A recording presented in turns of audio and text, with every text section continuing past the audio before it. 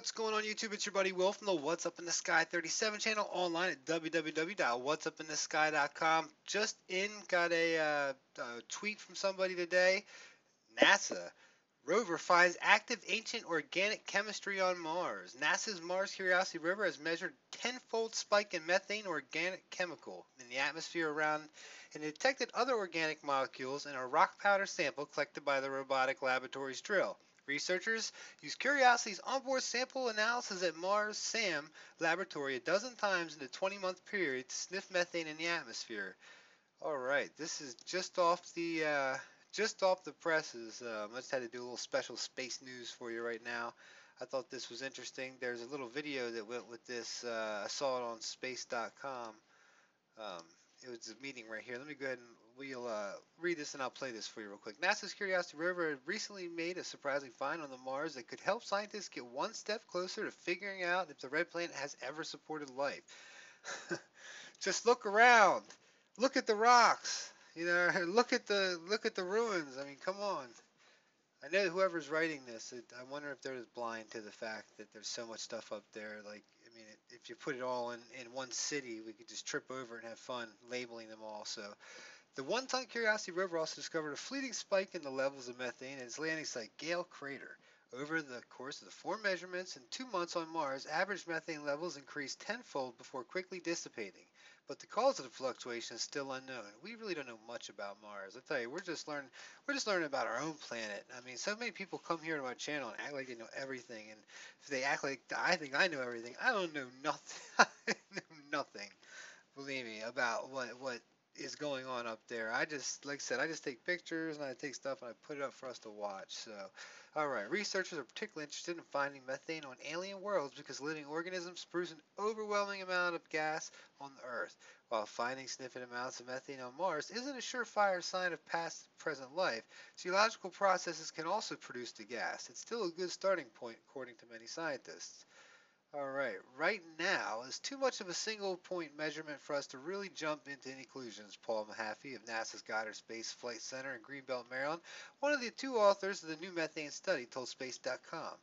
So we can all really do is lay out the possibility, and we certainly should have an open mind. Maybe there are microbes on Mars cranking out methane, but we sure can't say that with any certainty. It's just speculation at this point. Well, I can speculate a lot more than that, ladies and gentlemen. Here it is right here. You can go ahead and get them. Check out my links below. I'm going to put it there for you. Here, let's hear the guy from NASA just a tad here. And this, I'll just walk you through this. I'm showing possible sources and sinks of methane. I'm just going to focus on 3 most likely scenarios to explain the methane that we're seeing on Mars, both the background level as well as the spike. Methane can be generated from the action of the solar ultraviolet radiation on surface organics. Cosmic dust in the form of interplanetary dust particles, micrometeoritic particles, is a good source of surface organics. In the presence of liquid water, methane can be generated by biology or geology. In the past, when Mars was wetter and warmer, these kind of processes could have taken place. But even today, if there are subsurface aquifers present, the process can occur today as well. In geology, rocks containing minerals of olivine or pyroxene, that's common on Mars, would interact with water and produce methane in the process known as serpentinization. In biology, certain microbes known as methanogens produce methane in their metabolic process. So once methane is produced, it can be stored in the subsurface.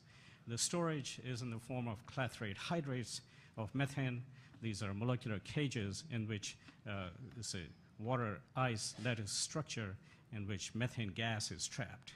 From time to time, the clathrates are destabilized, methane escapes and finds its way through cracks and fissures in the rocks and gets up into the atmosphere. So I'm gonna stop that there and let you guys get on and go check out the rest of that. If you guys want to go here, check out space.com, hit that link, you can watch the rest of it. Basically what they're saying is they're passable methane sources and sinks. So here we go. Pretty neat, outgassing. I guess let's see the tweet that they stuck out. NASA put this tweet out. It was It was just a picture. This one right here. Um, but it was an actual like a animated GIF file. I think that's how they did it. Where is it? I wonder if they left it here or not. But there's a lot of good stuff here. Check it out.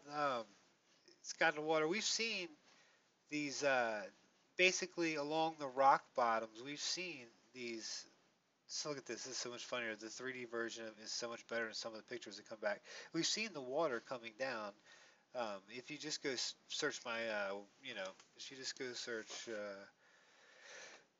let's see, youtube.com, what's up in the sky. Sorry guys, I should have had this up, but just the water, he talked about it seeping up, the aquifers and stuff like that. We already know that it's there. Oh, here, I need to search my actual channel. Yeah, I got it. What's up, Sky? How you did? You just down here, you like search my videos. Here we go. Search. If you don't know about that, so there's little search ones. Water on Mars. This is a cool way to search people's videos. I don't know if you guys knew how to do that from their homepage. Right here, just coming up from the aquifers right here. You can see it. I know it's in the picture. As always, I've got it linked up. There's a whole bunch of these. I've been getting a video together for like the case for water on Mars. I still haven't had a chance to get it, but all right, guys. Interesting news, at least from NASA today. I hope you guys are ready to keep this stuff moving along. We got a lot more to dish out, NASA, so keep it coming.